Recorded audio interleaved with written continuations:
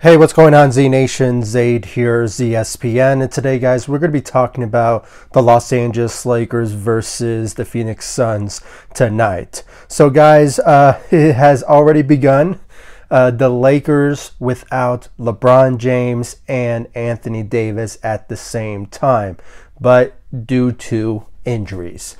As we already know this by now, I even reported it in my last video, and it's basically across all social media that LeBron James has suffered a high ankle sprain injury. And according to some sources, I got my source from the Lakers Nation YouTube, Trevor Lane, and he basically got an expert and who was a doctor, and he basically said that LeBron James's injury is pretty significant to a long-term recovery, but knowing LeBron James and how he takes care of his body, he could potentially return in 3 to 6 weeks.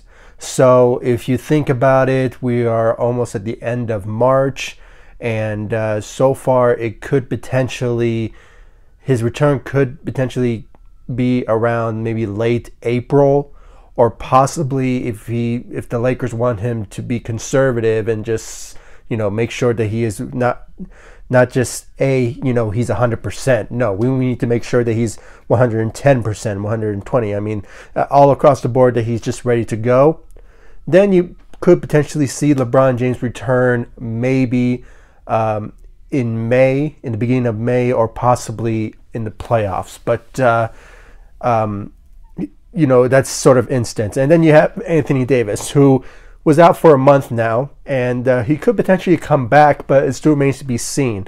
He could come back in April, but it still remains to be seen about that. But both of our superstars is going to be out, and so far it kind of looks like that the Lakers are going to be suffering a couple of losses under their belt for the next, I believe, 2 months remaining of the regular season. 2 months and a half. So, the Lakers are going to be struggling. That's why when it's all said and done, all the Lakers have to step up and just bring their all. I mean, 110% of their energy, their athleticism, I mean, everything in their arsenal to basically win us some games here and there. What we witnessed in tonight's game against the Phoenix Suns, we noticed that the Lakers were struggling. Like I said, LeBron and Anthony Davis are out, so they had to deal what they have in front of them. Frank Vogel just had to deal with what he has in front of him, and the lineup is different, the rotation is different, and to the point, it's not so different. I mean, Montrezl Harrell, he stepped up as always, averaged, I believe, 22 points, I believe. I might be mistaken, but he stepped up off the bench in a sense. I mean, I'm trying to put some positivity here when it comes to how the Lakers played against the Phoenix Suns. You can tell that they were struggling because, like I mentioned, and, it's due to the circumstances. And they had to deal what they had in front of them. And, it just wasn't enough for the Lakers to beat the Phoenix Suns tonight. And, when it comes to the starting lineup, I mean, Dennis Schroder, his ability, as always, to always step up for the Lakers was well known out there tonight. I believe he also averaged 22 points out there for the Lakers. Kyle Kuzma, I have to say this right now, guys, he needs to step up, okay, more than ever. 13 points, it's not going to cut it. We need him to just be the old Kyle Kuzma, who is starting again, and he's potentially going to be starting for the next 2 months. And he just needs to change his whole repertoire, his mindset when it comes to the next couple of months to go of the regular season. And he just needs to step up, or until maybe one of the Lakers superstars, maybe Anthony Davis, who is almost close to returning, but still remains to be seen when he will return. But in that instance, you know, Kyle Kuzma needs to step up more than ever, and the rest of the Lakers squad. KCP needs to step up as well. And you know, I'm probably going to go in a whole cycle here about certain players need to step up here and there. Marc Gasol and stuff like that. Alex Caruso. I mean, everyone needs to step up moving forward. But you know, when it comes to anything really, the starting lineup. No, sorry. The Lakers management needs to, you know, make sure that they need to improve their roster once March 25th approaches. Okay, it's just in a couple of days.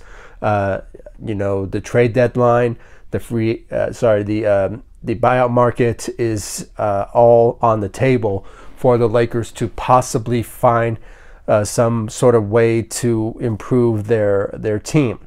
And Rob Pelinka, he has a lot on his plate now to make sure that the Lakers are on track to, you know, not just somehow, you know, reach the playoffs and go to the finals, but to win a championship. I mean, that's still in the mindsets of most Laker fans and the organization. Because, you know, any given time, you know, LeBron and Anthony Davis will potentially return. But it still remains to be seen when they could potentially return once playoffs approaches, but still remains to be seen about that. But you know, the mindset has always been that the Lakers do need a center.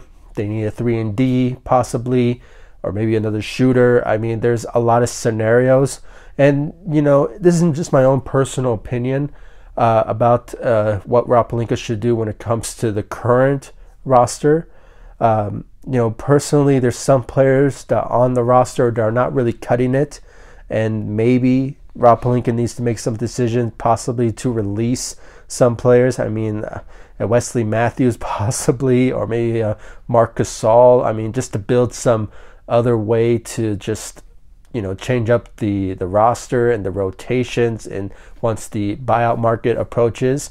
So there's a lot on the Lakers' plate to basically improve the roster now, and there's always been that mindset to improve it, but you know, this one is more importance of the Lakers to improve their roster more than ever. And you know, Andre Drummond is still on the list. You know, there's a lot on the Lakers list when it comes to improving their roster, like a George Hill possibly, or maybe you know, Hassan Whiteside. You know, there's a lot that the Lakers could do to improve their roster, and there's a lot of scenarios that they could potentially somehow improve their roster moving for these next couple of days, and who they'll potentially go after.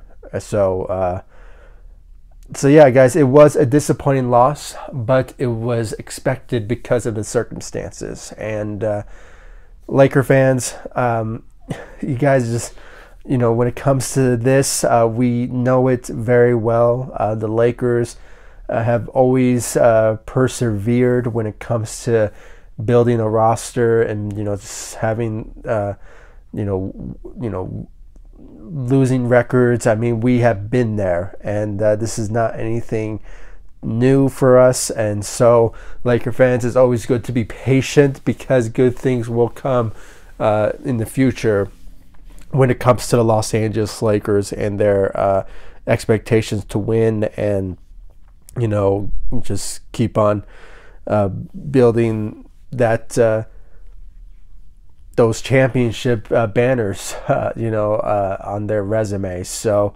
I really want to know, guys, your thoughts and your opinions about this Lakers situation, and what do you think about the Lakers so far when it comes to, you know, the buyout market and the trade rumors approaching?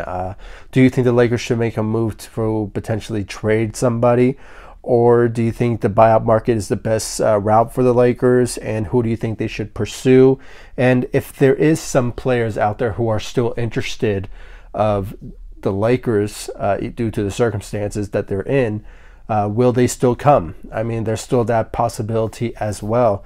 There's a lot of scenarios, lot to think about when it comes to the Los Angeles Lakers and their situation that they're in now. And guys, all I have to say really is just prayers up. Prayers up. You know, pray for LeBron James for a speedy recovery, for him to be at 100%. Anthony Davis, same goes for him, and the rest of the Lakers squad. Let's just put that out there. The rest of the Lakers squad, they should just pray on it, guys, and you know, make sure that God just blesses them, I guess, for them to stay healthy throughout the way, and hopefully a speedy recovery for LeBron and Anthony Davis. So guys, please comment down below, like, subscribe to the channel, and I'll see you all in the next video. Thank you so much for watching. Go Lakers. Take it easy, guys. Stay safe out there, and chin up, Lakers Nation. Just be patient. Things will go good for the Lakers moving forward. So take it easy out there.